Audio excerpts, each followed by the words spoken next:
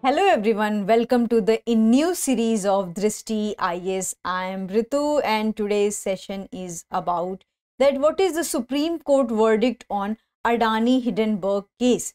So today's points of discussion are,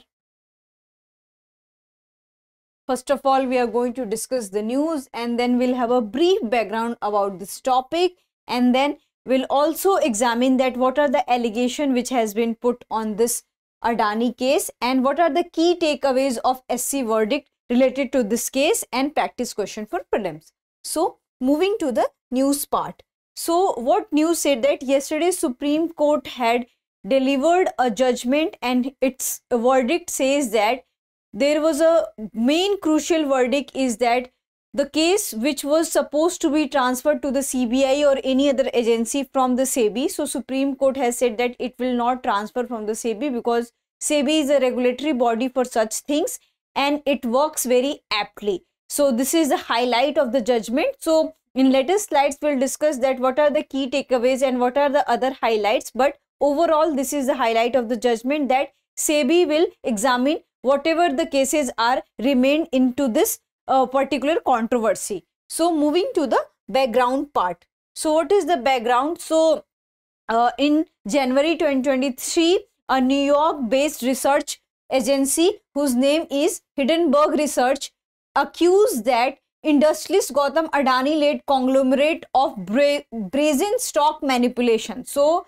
the research agency has accused for the brazen stock manipulation, and it had also accounted that there is a fraud and there is a scams happening into this kind of the particular Adani Group, and because of that they are taking unauthorized advantages from the investors. So this is the accusation, and there are other accusations also, but this is the main accusation. And because of this report, the Adani shares has been slipped, and Adani, who used to be #1 rich person of the whole world, had slipped its ranking from 22 spot in 2023. So this impact it has shown because of this, and many investors discouraged to invest in the Adani Group. But however, the Adani also came with its own kind of version, and they had given the statement, and in 413-page response they had stated that this particular research agency has attacked their agencies and they had manipulated and they had spread misinformation about their stock manipulation and other things. So this is the background. And later at that time we have seen that there was a slip into the Adani shares group, and so many investors didn't want to invest in that thing, but later it got recovered. But at that time there was a loss of nearly $100 billion, but it got recovered after some time. So this is the background, and because of this case there were so many agencies became active and SEBI has been given the authority to examine the case.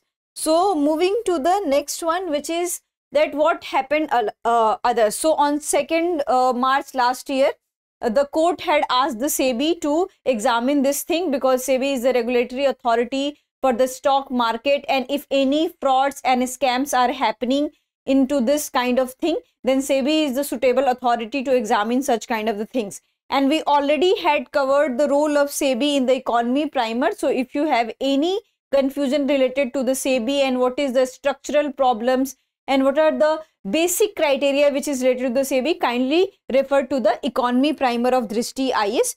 And along with the SEBI regulatory authority, the court had also asked that to form a committee, and the committee was headed by Justice A.M. Sapre. And what the committee's main role? To find out that what are the irregularities happen in the Adani Group and what is the role of SEBI into this. So here not only SEBI is the regulatory authority, here the committee has also given the responsibility to examine that roles and functioning of the SEBI and whether it's working in a good direction or not. So this is about this case. And then what are the key takeaways from the yesterday verdict? So the first key takeaway is the transfer of investigation from SEBI to any other agency not warranted. So this is the highlight of the yesterday judgment, that the Supreme Court had not allowed that this case should be transferred to the other agency. Many petitioners had said that it should be transferred to the CBI, but it said that in any case, if there is a violation of fundamental right, or if anything which harms the dignity of the nation and which harms and impacts the integrity of the nation, in that case the Supreme Court has authority to change the allowance from SEBI to other organization. But in this case, SEBI is the regulatory authority, so it's the work of SEBI to examine such matters.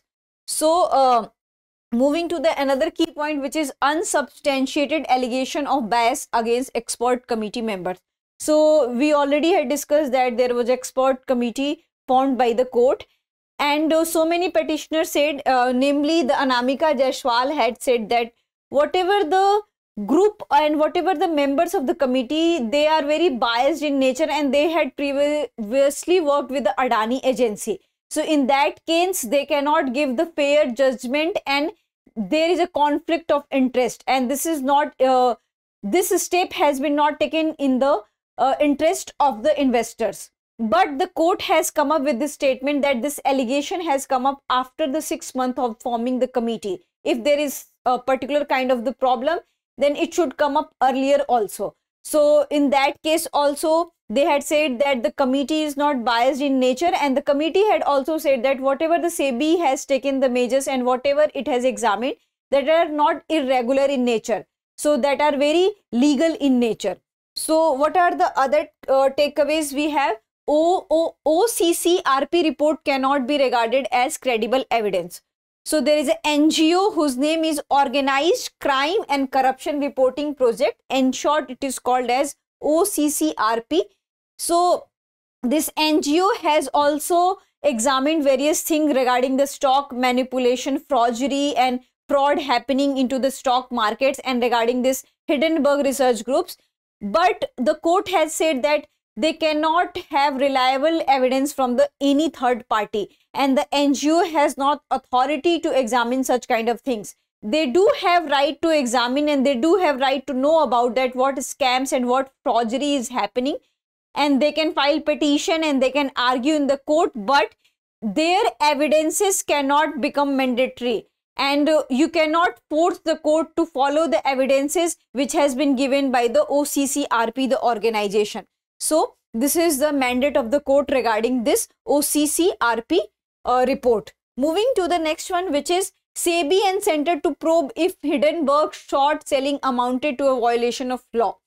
So the court had also come up that many investors have said because of the stock manipulation and because of the Hindenburg research analysis, so many investors has to face loss. So the court has asked the SEBI that whether it comes under any law if any investor has faced loss because of that, and if it's come under the law, then a suitable action is required to take against all those people. So the court has given the task to the SEBI that if there is any violation of law regarding all these processes, regarding the publishing of report, regarding the stock manipulation, regarding anything, and if it's come under any law, then you should inform the court and you should take suitable action also. So this is the task given to the SEBI.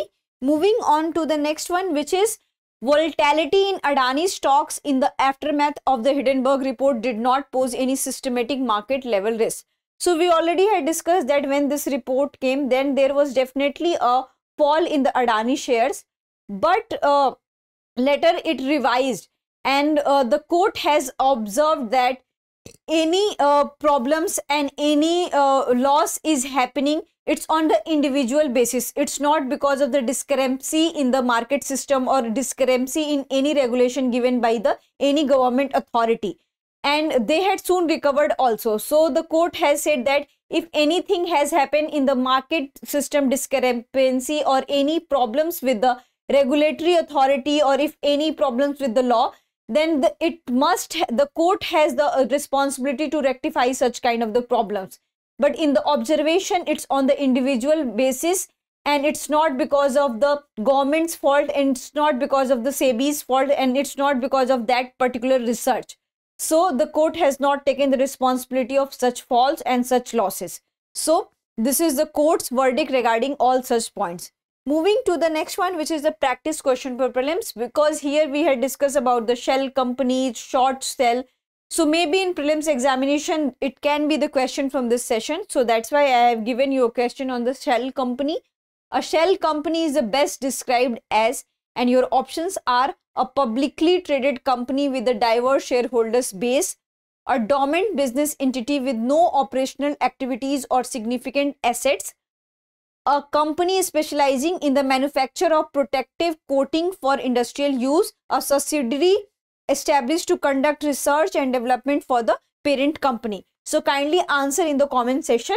And in mains also, maybe there will be the question on the Indian stock market and how a research organization or how any report can damage the market system. What are the factors which can affect the market system? So maybe there can be potential question for your mains examination. But that's it for today's session. If you have any queries related to this session, kindly ask in the comment section. And the PDF of this session is available on Telegram, so kindly avail from there. Thank you.